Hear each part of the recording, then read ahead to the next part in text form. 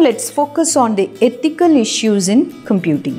Like any other technologies, information technology also faces ethical issues. There are in general three main types of ethical issues. They are the personal privacy, access right, and harmful actions. What is personal privacy? In terms of personal privacy, IT enables exchange of information on a large scale from anyone, from any location or any part of the world at any point of time. This increases the potential of disclosing information and violating the privacy of an individual and group of people due to its widespread disseminations worldwide. Hence, necessary precautions must be taken to ensure the accuracy of data as well as protecting it from unauthorized access or accidental disclosure to inappropriate individuals. Now, next comes the access right. Of course, we have already discussed about that in our previous discussions. However, I would like to throw some more light on what has been done already. The second aspect of ethical issue in computing systems is access right. The popularity of international commerce, in short e-commerce or electronic commerce through internet, has made the area of computer security and access right with a higher priority in corporate and government agencies. Next comes the harmful actions. In computer ethics, harmful action means injury or negative consequences such as undesirable loss of information, loss or damage of property, and unwanted environmental impacts. This principle prohibits the use of computing technology in ways that harms the users, the general public, the employees, as well as the employers. The third one is the privacy issues. Most people rely on computers for fast and easier way of communication. The cyber world and its related crimes, they have no territorial barriers, and this makes everything complex because evidence is very hard to collect.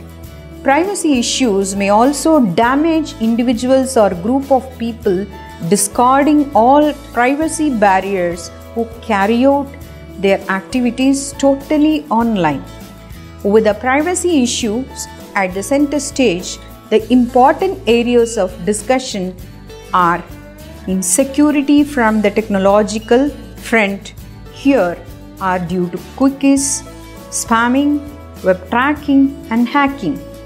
Cookies, of course, is the data that is stored on a computer's hard disk for further reference in future. These cookies trace a people's action in order to gain the user's statistics on various websites.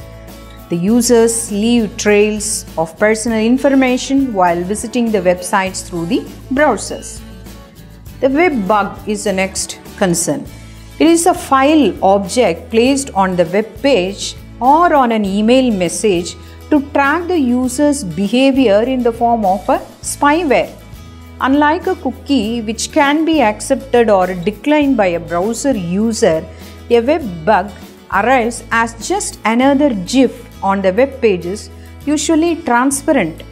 It is more powerful than a cookie because of its ability to transmit information to a server other than the one that holds the web page the visitor is viewing. Hacking, we have done enough of hacking. Once again, we'll try to spare some more time on that.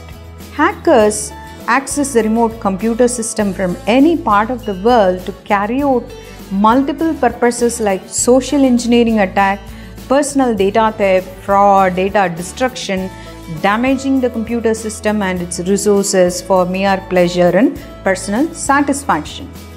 Spamming, this is also done earlier, but this is a key problem for all the users who use the internet constantly because it disturbs the privacy issues. Abusers continuously bombard email messages to a particular address or group of addresses. Now we'll move on to the security policies and strategies.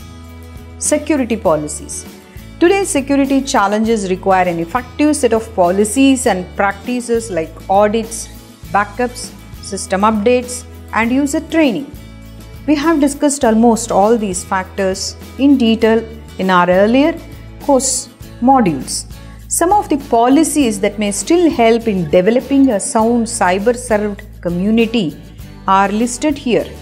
They are updating software and systems, conducting top-to-bottom security audits, consideration of social engineering, demanding audits from vendors and business partners, providing new and continuing security education, performing regular data backups, physical securing of information assets, and maintaining the industry compliance. Next comes security strategies. An effective cybersecurity operations is the primary key in managing the operational process of the organization, protecting its assets including its reputation, intellectual properties, its owner and employees within the cyber infrastructure. Organizations investing in sophisticated technical solutions trust that they are protected from cyber threats and attacks, but they do not accept the fact that they are only defensive techniques rather than being full protective. Hence, it is very essential to develop an effective cybersecurity strategy.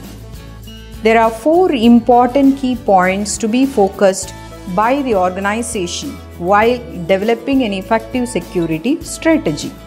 They are understanding the cybersecurity risks related to the organizational and critical business operations, integrating across personal information assurance, physical and technical security, establishing protective monitoring to prevent and deter the insider threat. We have elaborately discussed about that. Planning the strategies based on accepted types of attacks. That also we have handled very clearly the various types of attacks on various security systems and how to handle them. Conclusion. In this module, we have elaborated the evolution of cyber law, various ethical, legal and privacy issues faced by the individual, organization and the government, with the security policies and strategies to overcome the same. Thank you.